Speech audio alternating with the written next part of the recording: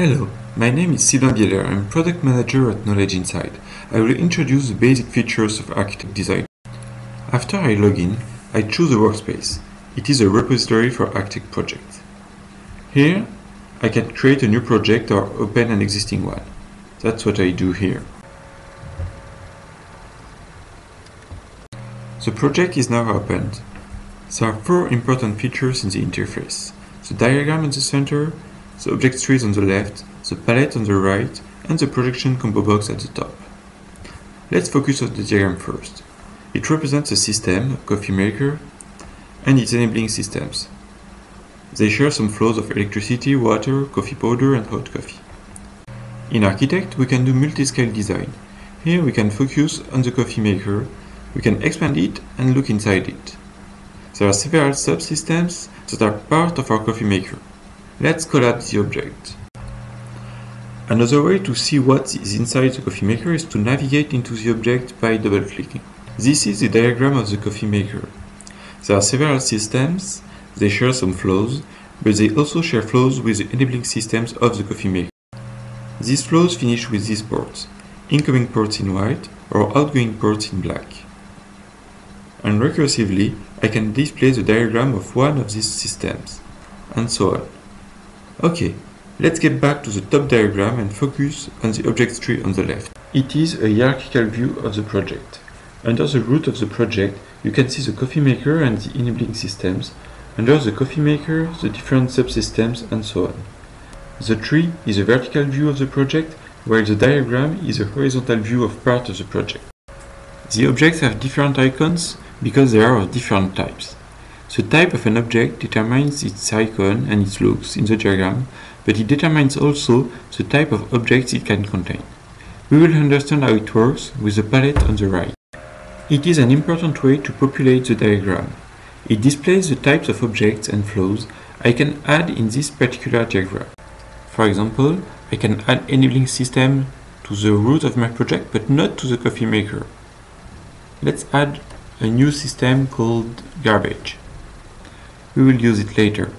The types and the rules between the types may change from one arKItect project to another. It determines the formal language of the project. You need arKItect Designer to modify or to add types and rules. Now, let's do some top-down design. We have added an object garbage. Let's say it consumes waste and add a mass flow with this button. The flow is automatically added to the tree and to the diagram of the coffee maker. It is a very valuable feature because it allows keeping all the diagrams fully consistent. I am adding a used coffee reservoir and moving the waste flow into it. I do that easily with a drag and drop with the right button of the mouse. Then I can add a new flow from the brewing and filtering system for the used coffee.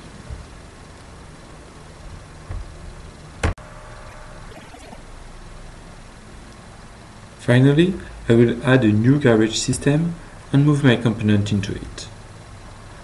All my diagrams stayed consistent.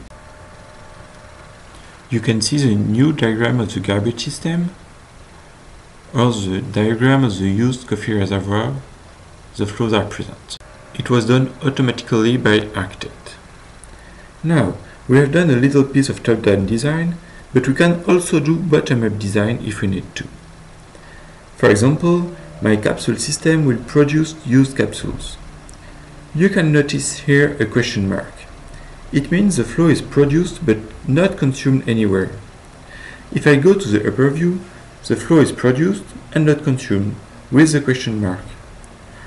I can see what are the flows not consumed or not produced and match the interfaces of my components.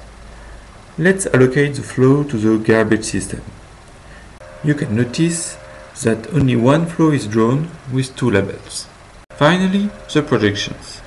All the objects we have seen for now are into the projection named System Architecture, but a project may contain several projections of the same data. Here, I choose the Recruitment Management projection.